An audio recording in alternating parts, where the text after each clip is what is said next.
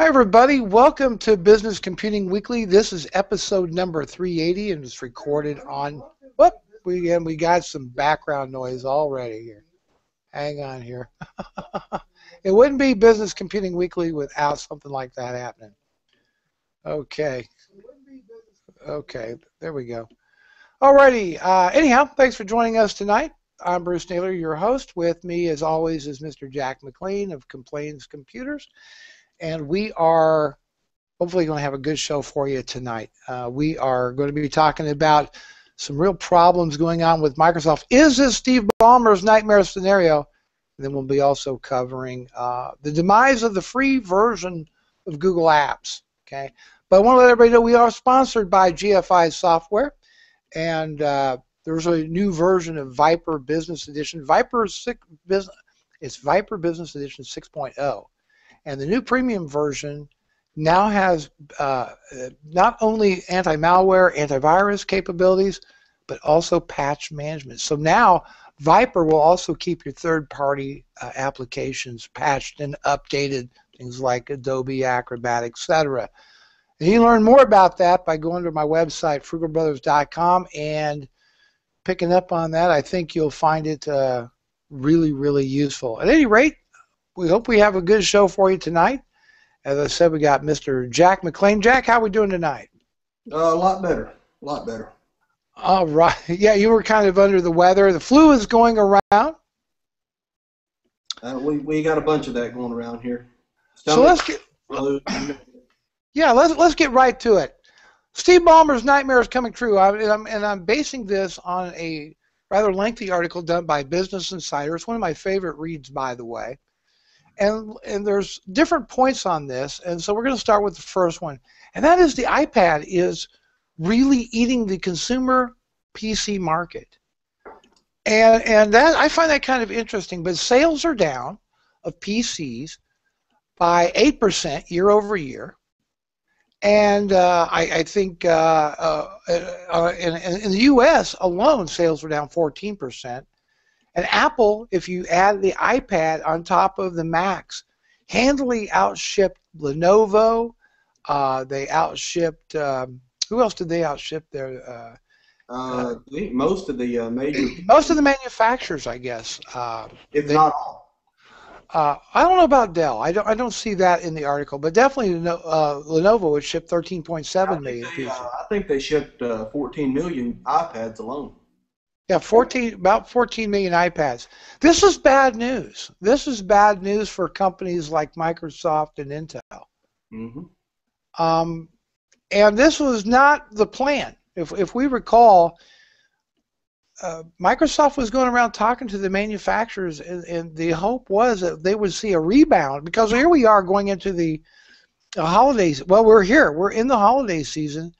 And we didn't see that pickup. I think I've seen somewhere where sales were actually down 21% of PCs year over year.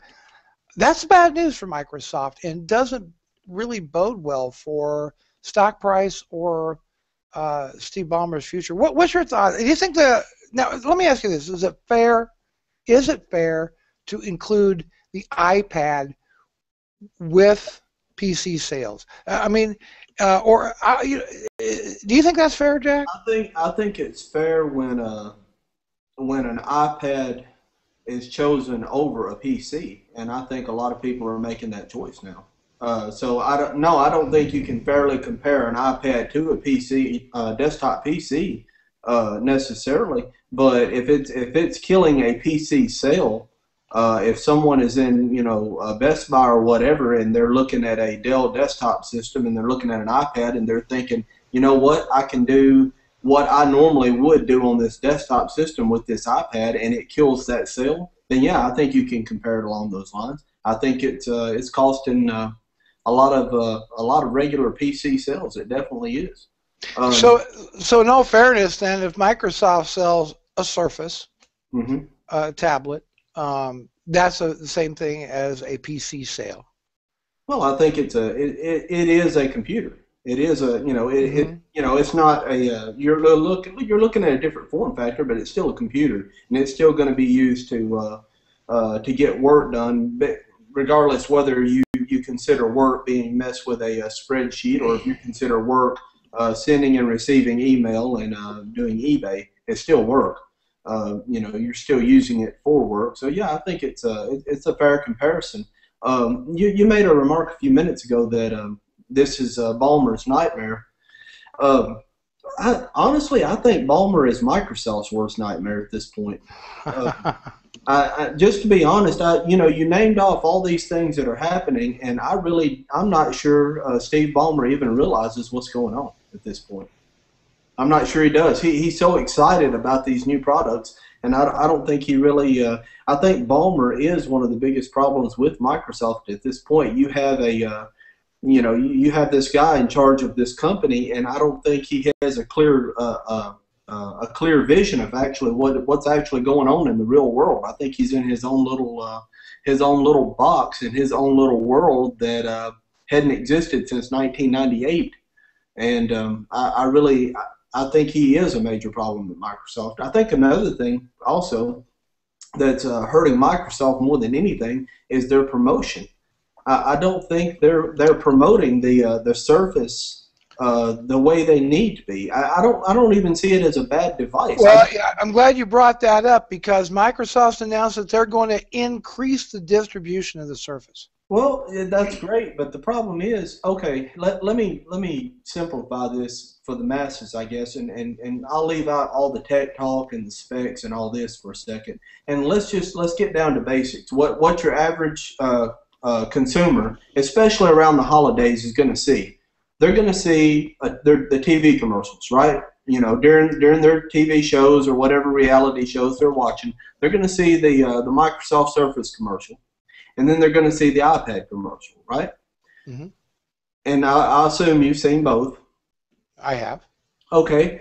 When I watch the iPad commercial, what I see is things being done on the iPad. I see people using FaceTime. I see people sending and receiving emails. I see people surfing the internet. I see people taking photos, people doing video editing. All these fun things I see people doing on this iPad. When I watch the Microsoft Surface commercial, all I see is this little thing flying around the screen with a keyboard attached to it sometimes and sometimes not. But I don't see anybody actually doing anything on this machine. And so I think they're going about promoting this thing all wrong. They're not showing what you can do with it. And they're also, and more to the point, they're not showing what advantages it offers over the iPad, which is what they should be stressing, I think. Well, I think you make a great point, but I also think part of the problem is that the only availability, the only places people can see and touch and play with a Surface device so far has been a Microsoft store. There's just a handful of those out there. Right. Okay, between Microsoft stores and I think they call them Microsoft kiosks, there's like maybe 30 spots within North America. Other than that, you have to order it off online. Well, do you think it would make a difference? Well, I think it was certainly, if I was on the Microsoft side of things, I'd say, look, they should have been at Best Buy at the get-go. They should have already. They should have been there since day one. Since day one. Right. And I think they did a really bad job with the distribution. I think they overestimated the number of people who would buy a Surface online. As a matter of fact, they've cut back their initial orders substantially. Right. Now, of course, they just announced the Surface Pro pricing, which really is $1,000. Is what, $899, but then you got to have the keyboard cover thing. That's going to, which I think is severely overpriced. Yeah, so that's what, another $120. So you're really at $1,000 for a Surface. Then the problem with that is you're right in ultrabook territory, big time, and most people are going to choose a touchscreen laptop over a Surface, right from the get-go. So I don't see the Surface Pro being successful at all in the marketplace. I predict it'll be an abject, dismal failure.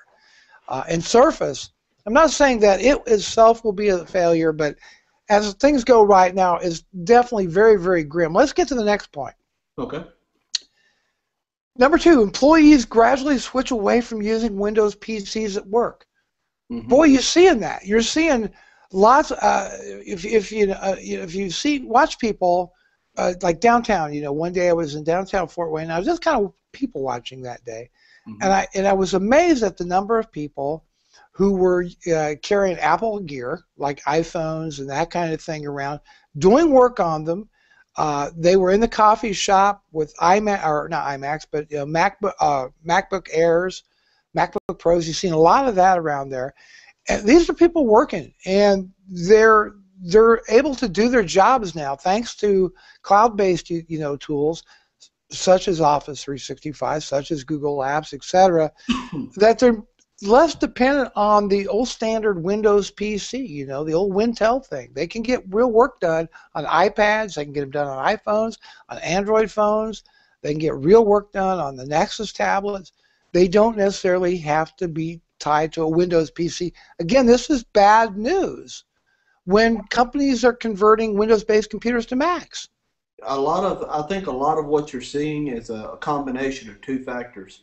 One is you have the students that used Macs through their college years, and let's face it, Macs have increased in popularity by something like 60 to 70% among college students in the past few years. So you're seeing that those students that are getting out of college and they were used to using Macs all through college, you're having those students now they're working. Now they are the company leaders. Now they are in those positions, and they want to use what they're used to, and that'd be a Mac. Okay, that's one thing. Another thing you have now is a smartphone culture that you didn't have 10 years ago. Let's be honest. Yeah, there's been smartphones for over 10 years, but not like there has been an explosion in growth in the past 7 to 8 years or so, especially with the iPhone and other smartphone technology and the Android devices. There's just been an explosion in smartphone use, and people are starting to figure out that you can get some basic functionality and some work done directly from your smartphone. Like you said, especially with things like with Google and with Dropbox and various other, Evernote. There are things you can have a smartphone now that's a serious contender in the workplace. So, all right. The next point: Windows 8 fails to stop the iPad. Okay, so the article goes on to say that Windows tablets, which are designed to go head-to-head with the iPad, were non-existent between the dates October the 21st and November the 17th. It also says the sales were down 21% over that period on a year-over-year basis, and Piper Jaffray analyst Gene Munster says that he was at a Microsoft store for 2 hours. Now this is embarrassing. 2 hours on a Black Friday and saw 0 Surface sales. Microsoft reportedly cuts its Surface order in half, and Ballmer said Surface sales were modest. 2 hours. Look how embarrassing that would be. There's only a handful of Microsoft stores in the country. Right. They never locate them in small little towns, 2 hours you're in there, and they don't see a single sale of a Surface. This is a clear rejection of Microsoft Surface RT. Well, I'll play devil's advocate a little bit and say that sample that Munster took is it's a very small sample. You have to admit. I agree. So I don't know how much you can actually base on that, but I will say it doesn't look good. But you're also looking at a brand new product versus a well-established, very well-known product. When you say tablet computer, the iPad is ubiquitous. It's everything is an iPad. But may I ask you this question? Let's go back to day one of the launch of the iPad.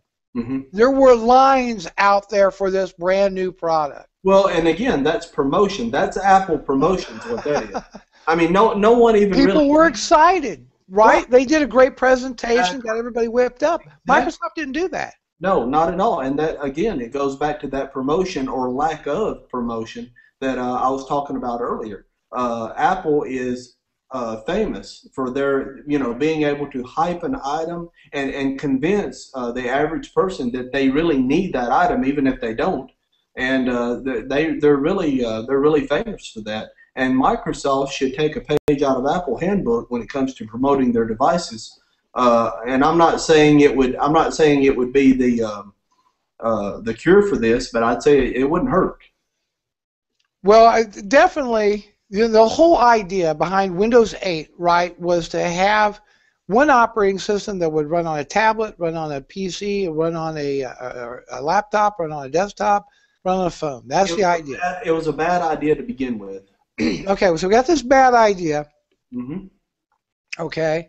No one's really sure what the purpose of RT is now. Why not just, you can accomplish the same thing with running Windows 8 Pro, but okay.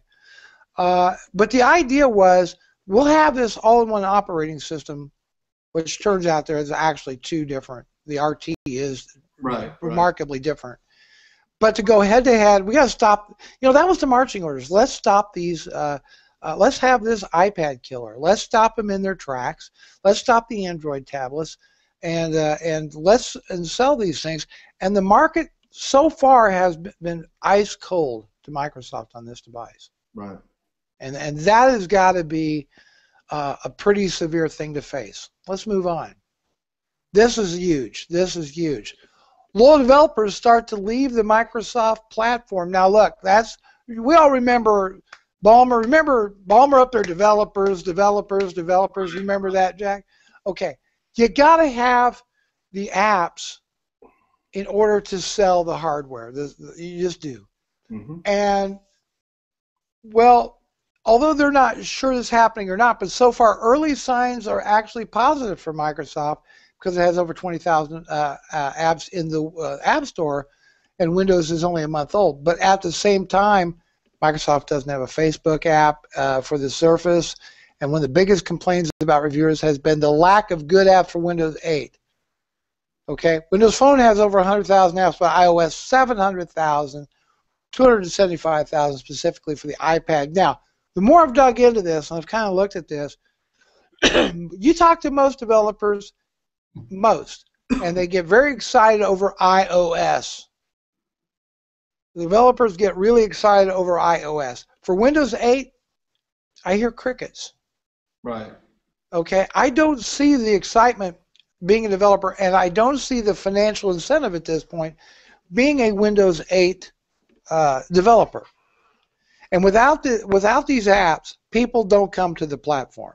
It's unexcusable that Windows 8 didn't ship with a Facebook application, in my opinion. That should have been just as important to have the weather app or anything else installed by default. They got this People app on Windows 8, which is kind of weird to me. I don't care for it personally. Mm-hmm. And there's some Facebook type integration in it, but people want that go right into Facebook. They don't want the other stuff. Right. Okay, and so that's a problem on that. Okay, number 5. The hits just keep coming, right? And that is that Windows Phone gets no traction. Despite the Nokia deal, despite the collapse of RIM, although admittedly RIM has not fully collapsed, certainly the sharks are circling on that one. Right. And this has happened despite everything Microsoft has tried in the mobile market for the last 2 years. People just aren't buying Windows Phone. Okay, the latest data from IDC says Microsoft has 2% of the global market share, just 2% of the global market share. Let me tell you, this is a true story. I finally know a person that has a Windows Phone. Okay? You actually know someone who owns one. Yes. Okay? But here's the funny part. It was given to this person. They just gave it to her. The store gave it to her. Take it. Okay? It wasn't a great version of the phone, but they just absolutely gave it away to get rid of it. But yes, I do know one person who has it. The bottom line is that in the consumer market, Windows Phone is a total non-starter. Right. Yes, there'll be somebody that watches this video go, I own a Windows Phone and it's awesome, and you're stupid because you don't know how great it is. Well, the market has spoken on Windows Phone, and it's a big thumbs down. Right. Well, I've played with a Windows phone, and that's about the extent of it. I will say that I like the UI, Hmm. and but as far as integration, as far as usability, I have no idea. Like I said, the UI is nice, and that's about the extent of it. Um, I think Android and iOS are just too big right now. I mean, there's not. I think it's going to take a lot more than what Windows Phone it has to offer to be any competition for them in the foreseeable future. Let's go on to the next one.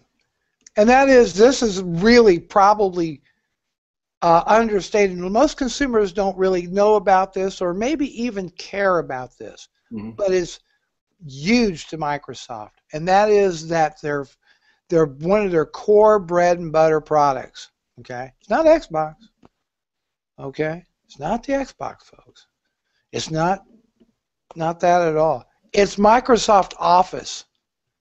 Okay, and guess what? It did $24 billion worth of sales in 2012. 24 with a B, billion. 12 zeros.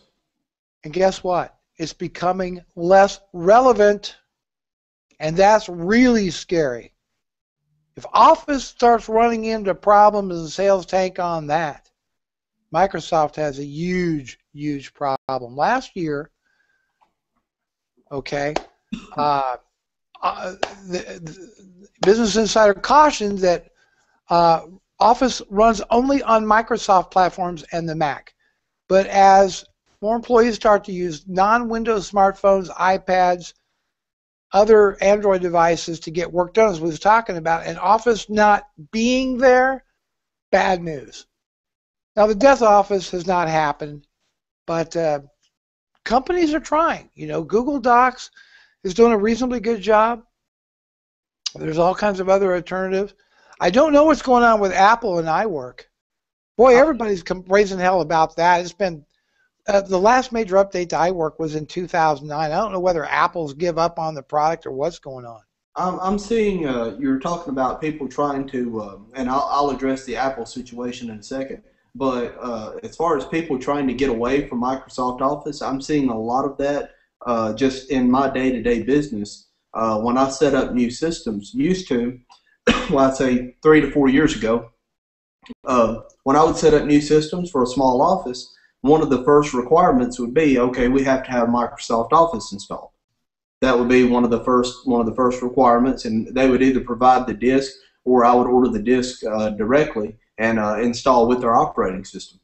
And now I'm seeing a big shift in, lately especially, people are saying, listen, is there anything you can recommend that can get us off of Microsoft Office? I've been asked this probably a half a dozen times just in the past few months. Is there anything that you can provide, or any software you can recommend that can get us off of Microsoft Office? And and I'll recommend some free software occasionally. I've recommended Google Docs a few times, or Google Apps a few times. There was one situation where I recommended LibreOffice, and it worked out fine for what they needed. And that's a free Office suite. There's always OpenOffice. The thing is, people are trying to get away from Microsoft Office. I'm seeing a shift in it, and there's several reasons for that. One of which has always been price. Of course, lately, there are some alternatives, but just the cost itself, Microsoft knew what they had. They had this juggernaut, and the price seemed like it just kept going up and up and up and up.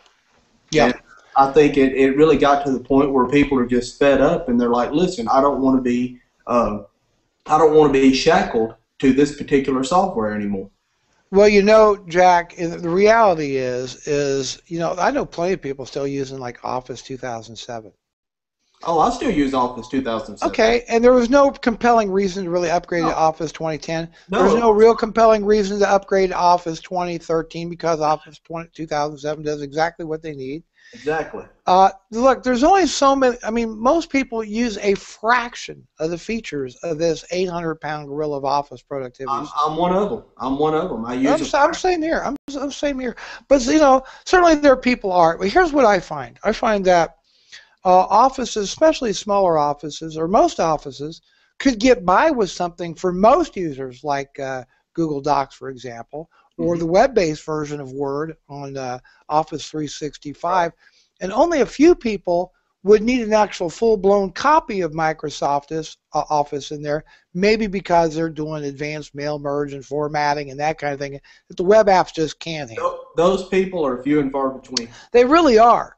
And companies are beginning to figure that, like, my God, we're spending thousands of dollars a year in licensing of these products, and people aren't using the features. And it's a general change of attitude, and I'm seeing it across the board, not just in Microsoft Office. I'm also seeing it in things like Adobe Photoshop and things like that. People are asking, hey, I heard about this GIMP program. Can I do what I have to do at my job with this program? And you're trying to save $500 or $600. Well, it's the same thing. People are getting more and more frugal, and they're getting to the point now where they're starting to ask questions. Do we really need to be locked into this software? Do we really need to spend $400 or $500 on this suite of applications where we're only going to use maybe 10% of the features? Or can we get something else? This leads us into the next point, which is if Office starts to fade away, if Windows starts to fade away, then there's less reasons to adopt other Microsoft technologies, such as Exchange Server for email, Lync for SharePoint Server for collaboration, Lync for video conferencing, Dynamics for CRM and accounting, and on and on and on. Exchange, SharePoint, Dynamics all bring in more than $1 billion a year, and Lync is Microsoft's fastest growing business application. Now, so here's this whole domino effect. So if you think about it, Windows is the foundation that Microsoft's empire is built upon. And then Office is, almost think of it like a layer cake. The bottom layer is Windows. Right. The next layer is going to be Office, and the next layer is going to be things like Exchange, SharePoint, Lync, all this other stuff, okay? Right. And that is how this cake is made. Well, if we start yanking away the foundation of the bottom layer of the cake, what happens? The whole thing topples over. And that is exactly what we're seeing happening now with Microsoft. And that has got to be an extremely scary thing. Again, we are a business technology show. That's what we talk about. I think a lot of people that tune in and watch the YouTube videos and listen to the podcast really get hung up over the whole thing about, Xbox, and they get hung up about, Windows 8 and playing video games and all that. That is not where Microsoft's money comes from. It's really not, folks. It's not where they make their dough. They make their dough selling lots of software licenses to big companies who buy hundreds of thousands of computers and licenses of Office at $400 a pop. Where they're doing in the billions of dollars worth of business there. Okay, and that's what makes all this relevant. Microsoft can afford misadventures such as Zune and all the other stuff that they've had, because they absorb that through the just incredible amount of money they make on the business side of things for Microsoft. They are an enterprise company, and we'll talk about that a little bit later. Pretty amazing stuff. Number 8, and this is what I just talked about, the platform business collapses. That's servers and tools. What is servers and tools? Servers and tools basically consist of things like Windows 2008 Server, System Center, all the other stuff, Exchange, SharePoint, their Dynamics product lines, all these product lines that are that establish that Windows platform in a business and in the enterprise. All these supporting players. SQL Server is not sexy. Most consumers have no idea what SQL Server is, what it does. But it is a database, at its heart and soul. It is a relational database that powers a lot of Microsoft products in the back end. You don't see it. You don't actually interface with SQL Server. Some people call it SQL, but SQL Server, you really don't interface with it directly. You normally interface with it through an application like a web app or some other accounting application, whatever. And that application is what talks back and forth with that. This thing is expensive. It can run in the tens of thousands of dollars a license because of the way that Microsoft does it. So if I yank out that Windows platform, right, that bottom layer, then everything again begins to collapse. The need for platform, these servers and tools divisions will also suffer the consequences. So little by little, as this thing erodes, you start seeing the whole doggone thing collapsing, which is unfortunate because some of this is really good stuff. By the way, I happen to be a big fan of SQL Server. And it's very powerful, and certainly, you know what? I'll give Microsoft credit because I don't know if you're familiar with a company called Oracle, Jack. Mm-hmm. But Oracle databases power, like the big databases that track airline schedules and that kind of thing.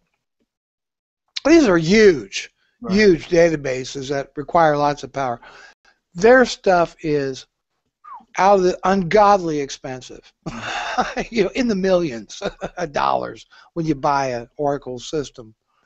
And Microsoft came along, and they brought most of the power, not all, but most of the features and power of Oracle database to the PC world, to the smaller enterprises, made it affordable, made this technology affordable. God bless them, they did it, and they deserve kudos for doing that. But again, they kind of made up for some of this through having that whole Windows and Microsoft infrastructure in some place, because we were not only selling you a database, but we're going to sell you the other tools as well and make money over the long haul. And that's disappearing. We can actually see these things beginning to happen. That's very, very disheartening, I think. These are some of the nightmares coming true for I think some of these things are putting Microsoft into panic mode, and Microsoft does not do well when they're put into panic mode. Historically, they just don't do well. Let me say this. As far as the products go, like you said, it's a domino effect. With you have Office and you have the platform at the bottom, and you work your way up. But Office is one of the biggest, if not the biggest thing holding Microsoft up. Okay, and you said yourself you're still using Office 2007, correct? Well, I said I know people that used to. You know people that do, right? And I still use. I use 2010. Right, I'm still using 2007. It does everything I need it to do. Right. My wife and her school still uses Office 2007. They have no reason to upgrade. I have no reason to upgrade since Office 2007 does everything. I could probably get by with 2003 if it would export in the correct format. But after 2007, did they build in any features into Microsoft Office to make it a compelling upgrade? I don't think so. Nothing really stands out. I didn't see any compelling features in 2010. I didn't see any compelling features in the latest version to make me want to upgrade to, or especially if you're looking at a company that has to come up with the money for all these, these licenses. You have to show these companies some compelling features in this new software to make them want to upgrade. Well, as a matter of fact, Jack, I think one of the things they did between 2007 and 2010 is what? The ribbon, the whole ribbon interface thing. Right. Well, how useful was that for people? People had to relearn how to use Office because they knew their way around the menus that they had. And that's the thing. I mean, then they changed it again. I mean, they went to the ribbon interface in 2007. And I had just gotten used to the ribbon interface, and then they come up with 2010, and they changed it again. Well, I had just started getting used to this ribbon interface, and then you go and change it on me again. There was no need for it. And that brings me to another point, which is Windows itself. Windows 8. Okay, there's your platform. What are the compelling features of Windows 8 to make me want to jump from Windows 7, which is a very rock solid, very stable operating system that will do everything that I need to do and do it efficiently and quickly, especially if you're looking at an individual, okay? If you're looking at an individual, maybe the novelty of a touch interface, a touch-enabled interface, will be enough to convince them that it's worth the upgrade. Okay, you're only looking at $40 to $50. Maybe an individual, you can understand that. But if you're looking at an entire company switching over from Windows 7 or even Windows Vista to Windows 8, what are the compelling reasons to get them to do that? What can Windows 8 offer me that Windows 7 wasn't already doing and doing better? And now that I have this completely new interface, I'm going to have to go back and retrain all my employees to use it. No, I hear you on that point. Remember, we did do a show. We had Brian on, and we talked about some of the benefits of. Point. He's saying, we said that his customers that actually installed it learned to like it, or they liked it, and I won't dispute that with him. And I'm not disputing that as an individual, but I'm disputing companies adopting the new platform. I'm with you on that. I don't see that's really not going to happen anytime soon. And you have to convince that's the thing. You have to convince the major players that the product that you're introducing now is better than the product they're already using. And if you can't do that, then you just lost a customer. That's the bottom line. And they're doing that with their operating system, and they're doing it with Microsoft Office. We're going to take it a step further now. We're going to go a step further. We're going to throw Xbox into the mix. That's been seemingly the bright spot of the Microsoft empire.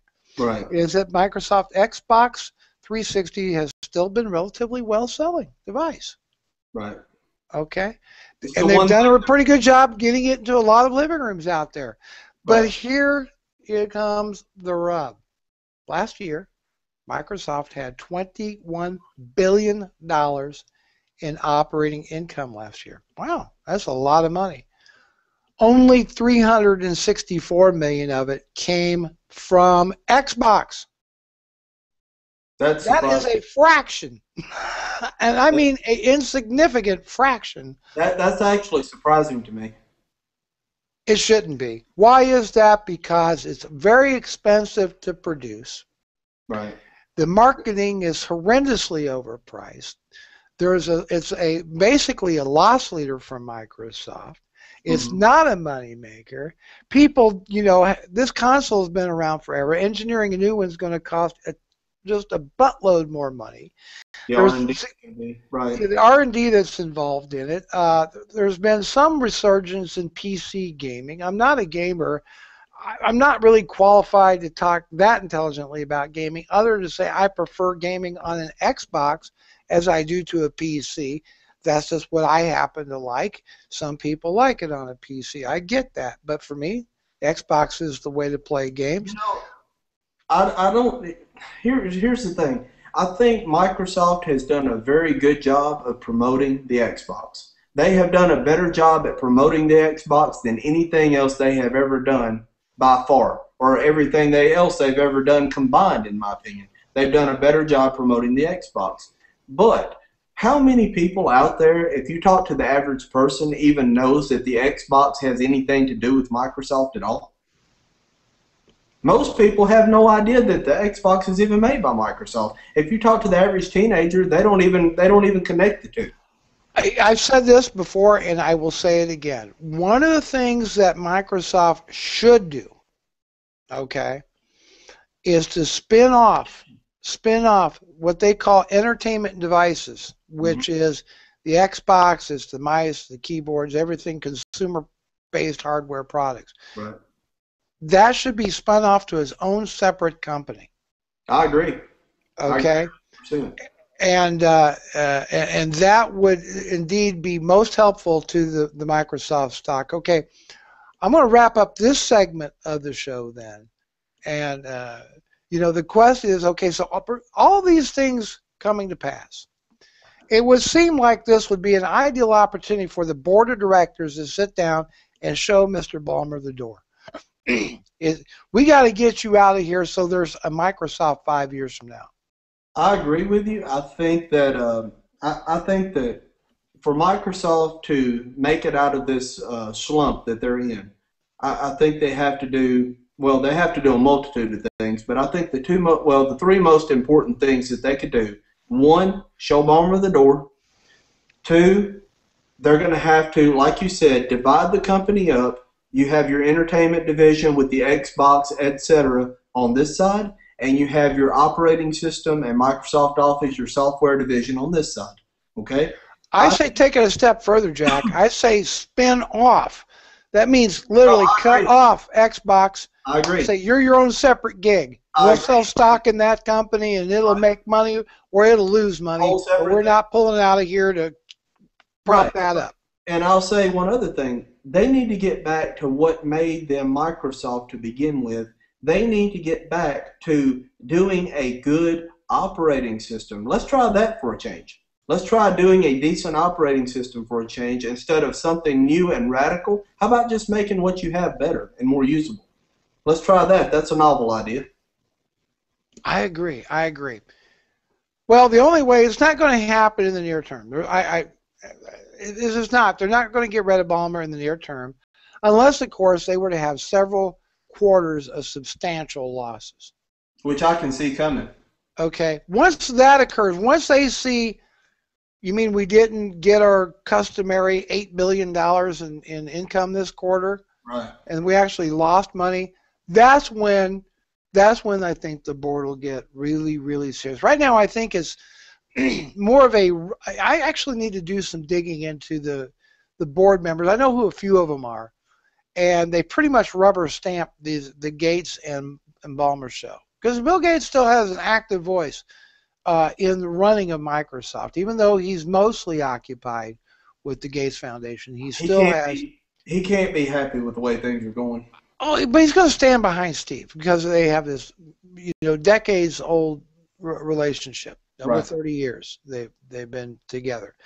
But it's really going to take a couple quarters of some pretty significant losses at this point for Microsoft to get rid of Steve Ballmer. So, and those are nightmare scenarios right there. Jack, today I published a blog article. I did a YouTube video about Google dropping the free version of Google Apps. Now, why is that even newsworthy? And I'll tell you why. I happen to know a number of small businesses that use Google Apps. In particular, this is the free version that they use. All right. Before we went live, you had mentioned also about having some customers that you've talked to about Google Apps and so forth. And you can't beat the entry fee of being free to get started. Because, a startup, mom and pops, companies with 4, 5, 10 employees, they don't have a lot of money, generally speaking. And times are tight. Times are tight. But they need professional business class tools. They need business class email. They need a way to share documents, maybe back and forth with one another. Need a way to communicate with one another. They got to have these tools. And Google Apps, the free version, was notice past tense, was wonderful. So I did a blog article, and I thought long and hard about the title, and I probably changed the title half a dozen times before I finally posted the thing. But it was called 5 Reasons Why Google Will Ruin Google Apps. And I wanted to just kind of talk about this for a few minutes. And when I say ruin Google Apps, I don't necessarily mean ruin the way it works or how it performs. What I mean is ruining the brand. Mm-hmm. The Google Apps brand is what I'm really referring to. Now, I started out with Google Apps. When I first started this company, Jack, I started with my own small business server. It was Small Business Server 2003. And I had Exchange on there, and then I installed Microsoft CRM, and I had all kinds of stuff on this woefully underpowered server. It was a miracle the thing even ran. I had SQL on it, Microsoft CRM Exchange. I had SharePoint going, all this on this pitiful server. But that's another story. The thing was, working on servers and all that really isn't how I make my money. And so one day I said, you know what, this is ridiculous. I don't want to sit there and worry about rebuilding Exchange database anymore. I don't want to do any of this kind of stuff. I'm going to get a hosted version of Exchange. Okay? And I think that occurred in 2009, early 2009. And I found a hosting company for the hosted Exchange, and they also had a hosted version of CRM. Unfortunately, I made a bad decision what the company I chose to host this stuff with. They were very unprofessional, nice people, but really didn't get the small business guy, and their support was just horrid with this thing. And it got to the point where I'm pulling my hair out, certain parts of it the CRM wouldn't work. They couldn't fix it. They weren't able to figure out how to upgrade it with the next generation come on. All the advantages of having it hosted just dissipated before my very eyes. I've got to get away from these guys. I just do. Well, the long story short, I've talked to some other friends and they said, look, you've got to try Google Apps for Business. You just do. It's free. Go for it. And I looked it over and I said, okay, I feel comfortable in pulling the plug and moving over to Google Apps. And I never regretted that I did that. And when I did, at the time, you could have up to 50 user accounts free. This would have cost me quite a bit of money, the same amount of accounts with this hosted Exchange provider. Mm-hmm. Quite a bit. And here this was free. And the anti-spam on it works pretty decent because they had some, just your basic Gmail has pretty decent anti-spam filtering. Yeah, that's what I was going to say, just basic Gmail. Just the basics pretty good. But I had, the free service, and I think, what do you get, like 5 gigabytes of storage, mail storage? I believe, I think 5 or 10 maybe? 5 or 7, I believe. Maybe it is 7. So that seemed to be sufficient. Of course, you don't get things like 24/7 support. You don't get the 99.99% uptime guarantee, the SLA on it. Because there's 2 versions. There's the free version and the paid version, right? And the paid version basically gets you 25 gigabytes of email storage. It gives you the 24/7 support phone number. It gives you the 99.99% SLA. Service level agreement is what it means. And then also access to tools to integrate or kind of trick Outlook to think it's working with an Exchange server that you don't get with the free version. So there's a number of things, benefits to the paid version. But the free version works, man. And it gets small businesses off the ground and gets them up and going. And I liked it so much that a year ago, I thought, you know what? I want to build a practice around Google Apps. I'm really getting into the Google ecosystem. I'm starting to learn the Google App Engine and AppScript, and I'm looking at all the third-party tools that integrate in that whole Google eco. And I can see Google having this tremendous ecosystem all the way around it. Mm-hmm. And I thought, there's a real business opportunity to get in there and learn all this stuff and spread the Google gospel. There's also not as many resellers, Google certified authorized resellers out there. There's this whole army that Microsoft has. Right. It's like 100-to-1 ratio. I could get in on this thing relatively ground floor. And I really thought very, very seriously about that.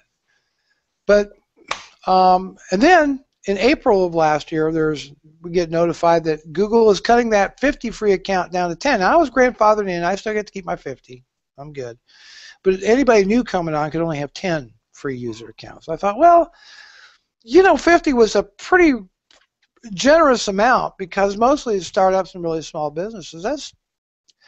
10's doable for a lot of little businesses getting started. Right. But then you hear this last weekend, we get an email or saying, guess what? It goes away. We're done. We're done with the free version. Mm-hmm. And I thought, man, I came up with 5 different reasons why again, it's not that it's going to ruin the way it works, but it's going to ruin the Google Apps brand. And the first reason I give is I say that the freemium business model works on software. It works. It's demonstrated to work. You look at half of these successful apps on the App Store and the Apple world, they're freemium products, and they work. I know the president of a pretty substantial software company who loves the freemium model because why? It works. Mm-hmm. And Google is in this really big battle right now with Microsoft. It's a huge battle right now. And they're trying to win the hearts and minds of businesses everywhere, all over the globe. And one of the ways Google does is say, look, we have over 4 million businesses that use Google Apps. 4 million. Right. 40 million people sit down every day and use Gmail, and they use Google Docs, they use all these wonderful tools. 40 million. I don't know anyone who doesn't use Gmail. Okay. Well, it's a very impressive number. Right. That's a very impressive number, and the more people who use Gmail and use Google, they know how it works, and they're familiar with it. They feel pretty good about it, okay? But what Google doesn't say is that most of those 4 million companies are using the free version. Mm-hmm. Okay? They're not saying that. So that being the case, if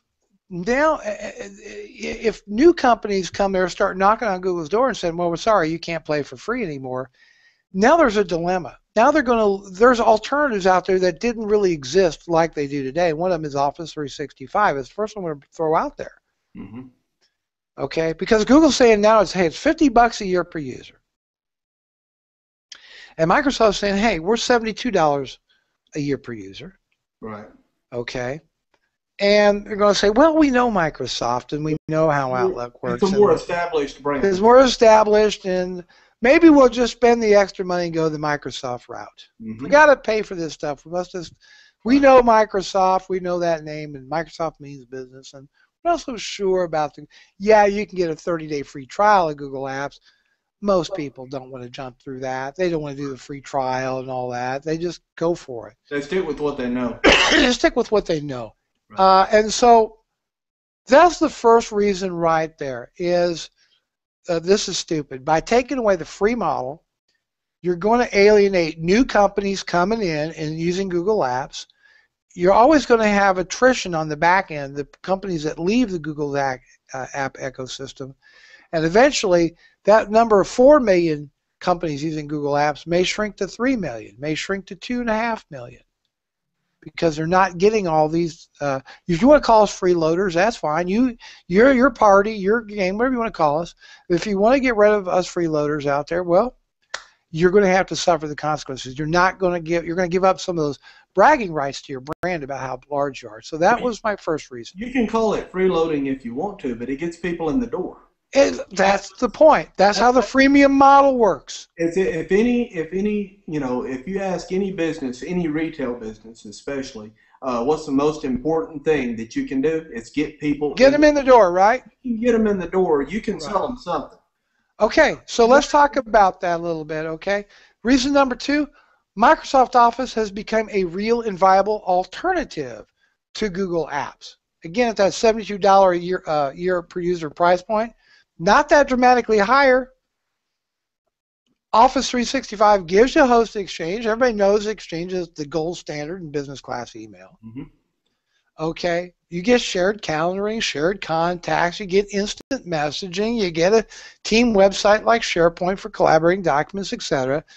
These are all business class tools that work really, really reliable. You get the Microsoft name. Get that Microsoft name. You get their financial incentive to use their tools, all that sort of thing. So now I'm looking, all things being equal, now you're pushing me to consider another brand. The Microsoft product is looking a lot better. Looking a lot better. Reason number 3, okay, and that is that Google Apps is fantastic at that freemium model. Okay, but guess what? As a paid subscription, it's got to improve, man. And I don't mean in a little way. I mean in a big, big way. Okay, Google cannot seriously tell me that I can do everything I need to do in a browser at this point. Right. Now, I can do a lot of what I need to do, but I can't necessarily do everything. Okay. Well, they have there's goofy things in Google Apps that simply don't work right. They have an entire operating system designed around it, so that's where they're trying to go with it. But like you said, it can stand a lot of improvement. Okay, it can stand a lot of. It is not a viable replacement product for the full-blown Microsoft Office suite. Right. It's just not there yet. No. Okay. And I've got a couple examples. This is just a couple of basic things. These are a couple of basic things that Google Docs doesn't do. Mm-hmm. Sit down and have somebody take a Google document and say, I want you to do a mail merge of 25 personalized letters to people. Mm-hmm. Show me how you do it. Can it be done? Yes, it can. Can it be done as easily or elegantly as you can in Microsoft Office? No, you cannot. Right. You've got to load up a spreadsheet. You've got to load up a script. You got to get contacts over into it. I can give you a more simple example than that. It's just opening up an Office document. Thank you. That was my second example, and that's what we call fidelity. Just as simple as that, I can't tell you the number of times I've gotten calls where people would open up their Office document and that they created with their home version of Microsoft Office. When they open it up in their Google Apps, well, it looks different. It's not the same. Yeah, exactly. That's what we call fidelity. Okay, and that's a big, big issue. That is a major issue. That's a showstopper for some people. Exactly. Well, and it is. I've had a couple of people actually say, well, listen, I'm just going to have to get Microsoft Office at work because I can't do this. You know, they have maybe 4 to 5 systems at work, so I set them up with Google Apps because, the investment just didn't make sense. And they were fine with it. But then, like I said, they have Office back home. They try to do their work at home, drop it in the drive, pick it up at work, and it just didn't look right. And they said, look, I can't have that. I can't spend half my day correcting this document. It just, it's not practical. I'll give you my fourth reason. And that is that in any Office suite, we're pretty hard pressed to use all the features that come with them. Okay? And when people sign up for Google Apps, generally what they're after to begin with, and mostly, is Gmail. Mm-hmm. Okay? Then they may move on to start experimenting maybe a little bit with Google Docs, which is now Google Drive. They might try their hand at maybe the forums a little bit. But a lot of the features, maybe like Google Talk, they're not going to use. They probably may not use, the circles and the Hangouts and all the other stuff that Google keeps piling onto this thing. Right. Because they're really not interested in it. And if they say to themselves in the very beginning, very upfront, they go, well, we know we need email. We know we need to share some documents. We know we need to chat back and forth. Couldn't we do that through a combination of the email service we already got through our ISP, which we don't pay for? Skype. Skype for instant message, and maybe Dropbox for sharing documents back and forth. Maybe we don't have to invest anything at all. Maybe we'll just use the tools we already got. Right. Maybe if we need a more heavy-duty productivity suite, we'll get LibreOffice. Right. We'll load it up on a few machines. Everybody else, we'll figure something out. We'll use open source software for that.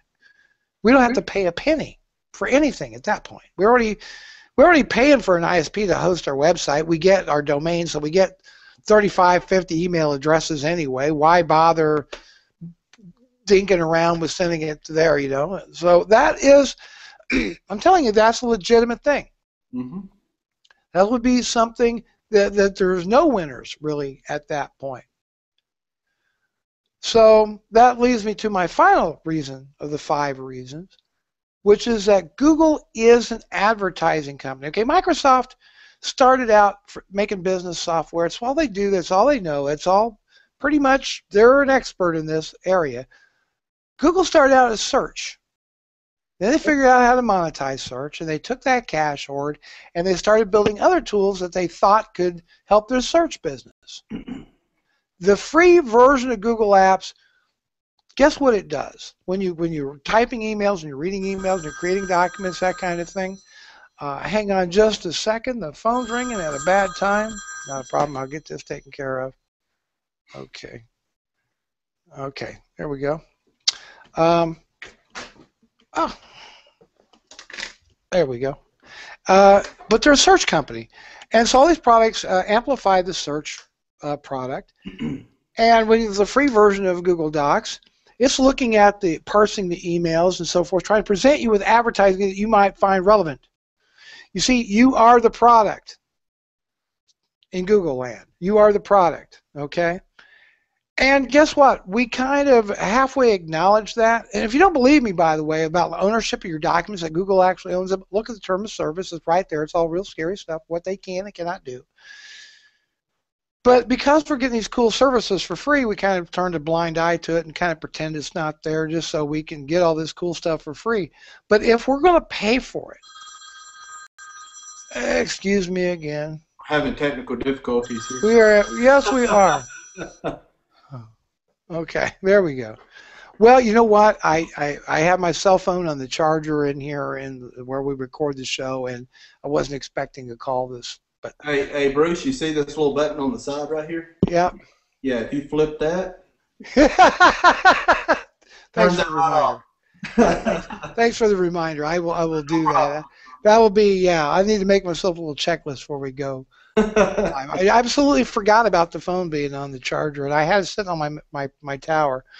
But at any rate, that so that being the case, if you're considering you got to pay for the service, Google does have some pretty scary terms of service. Who owns what and control of your data.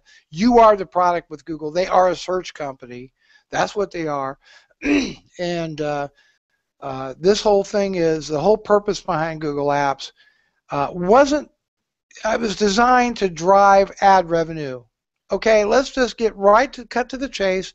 Everything Google does is designed to ultimately increase their advertising revenue because that's the business they're in. It's just the way they're going about doing that. Okay? I think at the end of the day, they're going to have to, as far as Google Apps goes, if they're going to do this and if they're going to do paid only, they're going to have to change their business model in regards to, they're going to have to completely change their business model on that end. Either that or create two separate factions there and have a different business model. Because what they're trying to do now, it's not going to work when people start when everyone, just to play, you have to pay. It's not going to work. It's not. I agree with you. I'm hoping that we're going to see radical improvements in the product.